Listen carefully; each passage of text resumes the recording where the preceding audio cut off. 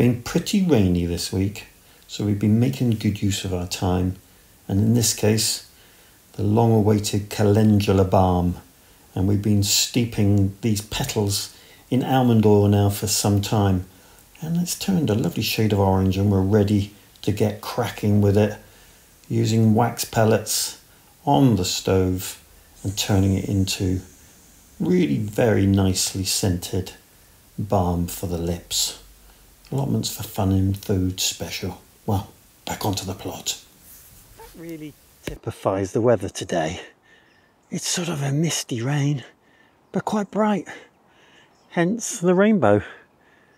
And it seems to be quite an extensive one. It was a lot stronger than that a minute ago, but I think you can still see the remnants. So, not too bad on the plot today. Bit of blue sky and a bit of misty rain. Okay, so this morning I've got some vegetables to pull, and I'll be doing that probably off camera because you've seen that quite a few times. I wanted to sort of survey what I still needed to put compost onto, and that is really this bed where there's still some celeriac, but I could get a half a bed full there, and these two beds which I don't think I've done anything with at the moment. Oh, I did cover that one. I've still to cover that one, and I've still got to do something with these two beds. Thinking cap on.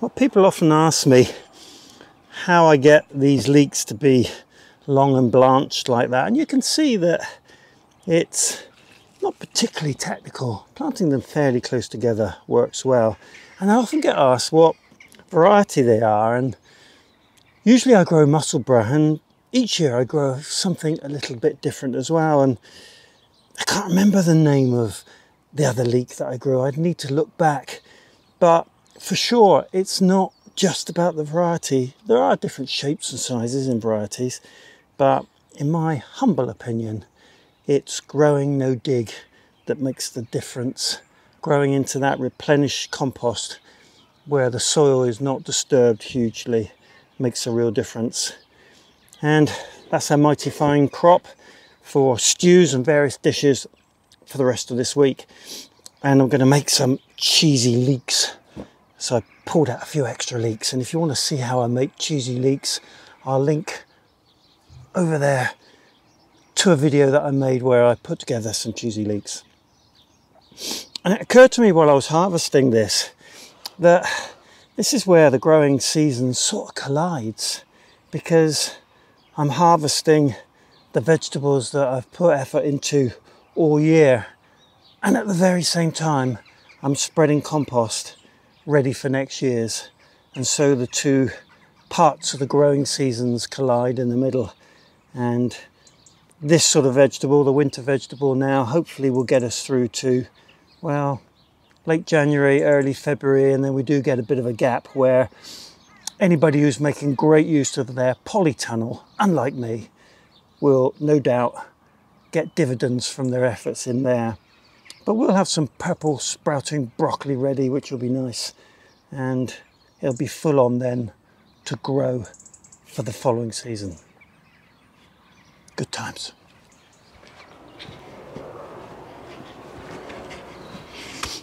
And this, of course, is getting the compost ready for that following season as well. And all this will make good compost.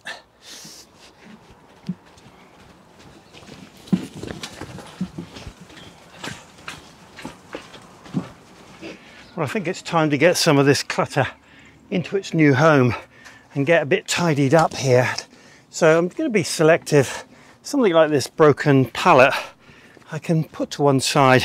Probably isn't going to be that useful, but there are plenty of things here that I do use on a consistent basis. One of those, of course, is all my bigger pots.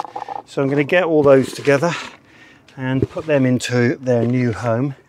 And then I've got a polystyrene container full of one of those low-level green sort of greenhouses, and it doesn't work particularly well, but I'm loath to throw away. This big container, I think that's going to have to go in early so I can get things into it. And then, of course, ultimately my net container, which is really important and I need to get good access to. So I'm going to work my way through, get things nearly in place, and then slot them together. Let's go.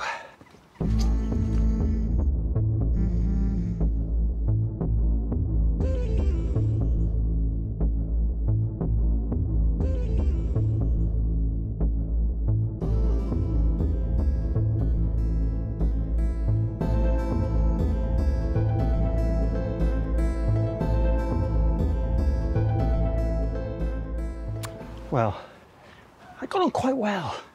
I'm quite pleased. I'll show you what I've done. Have a look round, see if it makes sense. I think there's a bit more to do, but a big chunk of it out of the way. Let's have a look.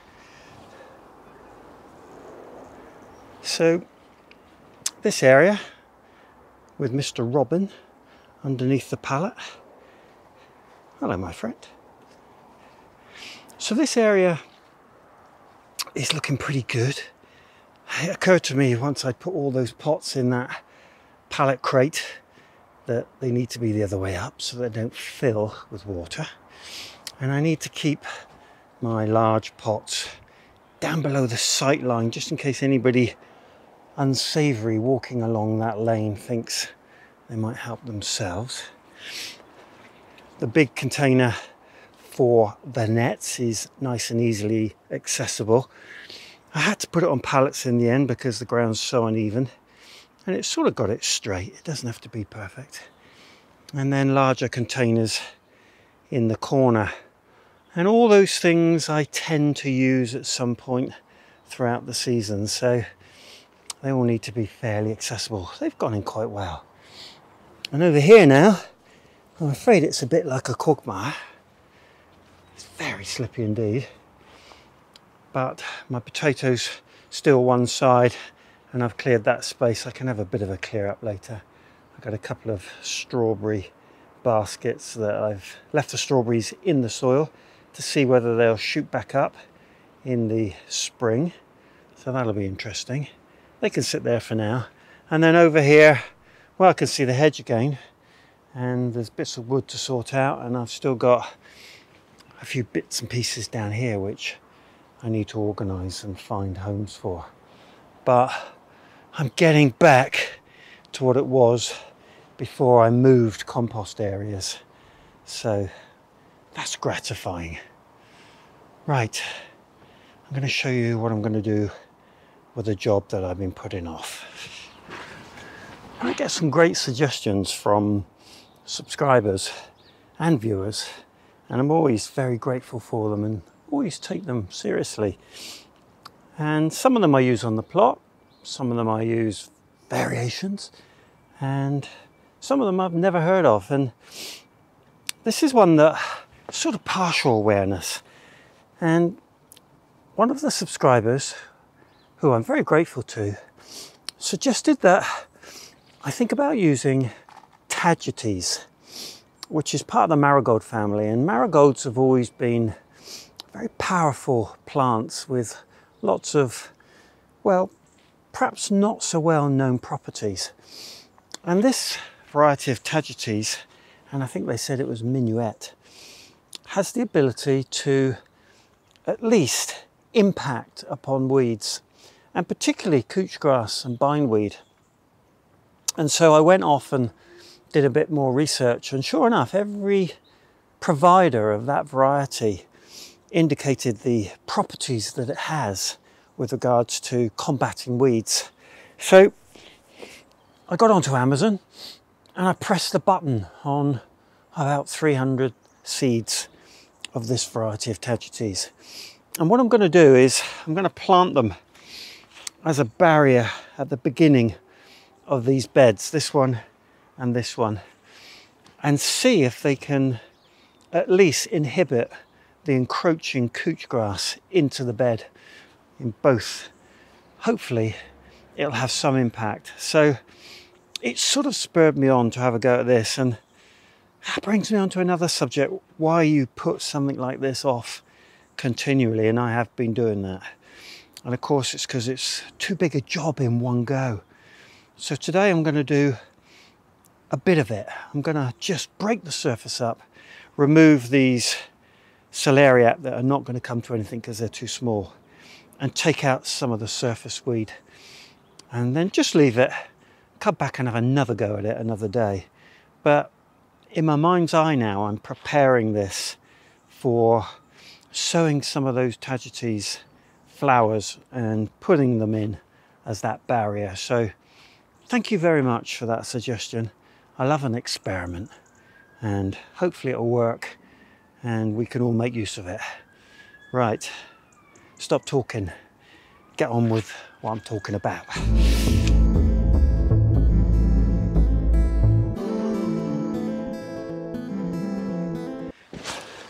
Well, definitely more to do, but I think I've broken the back of it, which is really encouraging. I'll have to go through this again and get the real deeper roots out and try and get it up to speed, but it wasn't as hard as I thought it was going to be. And I got a few surprises. 3 of those celeriac with decent sized roots on, so they'll go in my haul for today. Well, that's pretty much it for today. I did just want to bring your attention to one of the channels that I've been watching. It's a monthly channel which gives you a great sort of update month on month, and that's Izzy Wizzy. Well, put the link in below or search for it in YouTube, but it's great. It's fantastic to see a plot month on month. I went right back and watched them from the start. Good times. Well done, Izzy. Well, that's it for today for me. I think I'm done, and it's been fairly productive. The rain's starting to set in, but I'm pleased with what I've done. If you've enjoyed today's video, then click on the subscribe and the like. And if you want to get my updates every Wednesday, every Sunday, 8 PM, click on the bell. Good times.